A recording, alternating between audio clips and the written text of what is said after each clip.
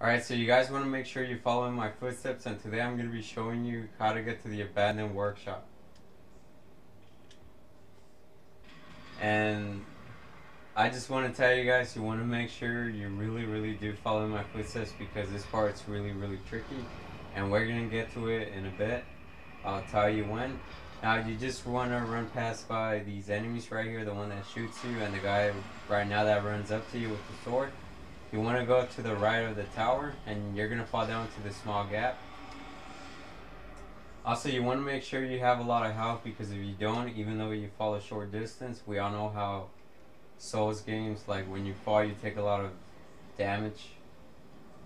Fall damage, or whatever you want to call it. Okay, so we could either try to jump. You see those ropes right there? We could jump and roll over there, or we could jump on the edge, on the platforms underneath this platform right here in the front of you. But you know what, I'm gonna go ahead and try something different. I'm gonna actually try to jump and roll by the ropes, see if I don't fall. Oh damn, I almost fell. Alright, so I'm gonna go ahead and try it.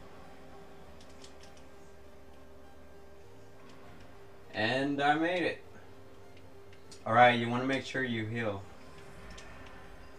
All you have to do is simply just fall down to the right.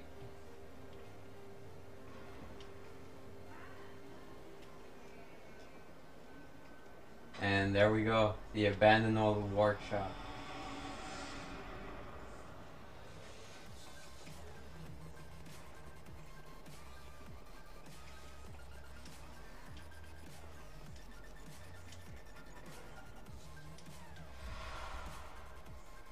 As you can see, we got the doll hat, doll clothes. Wow, it's pretty much the... Wow, you guys get it.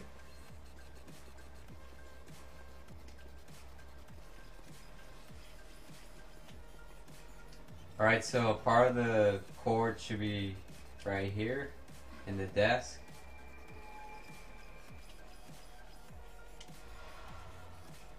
Umbilical cord. There you go.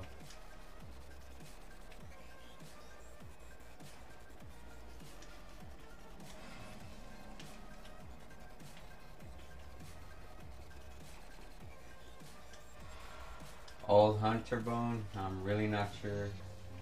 Here, hold up. I'm gonna show you guys what these items do.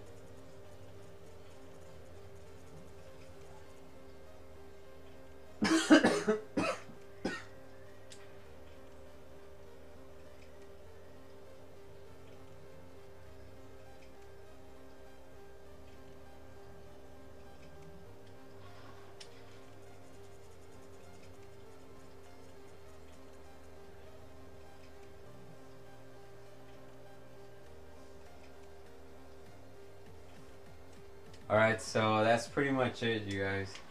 Thanks for watching, and I hope I helped you guys out. And I'm out.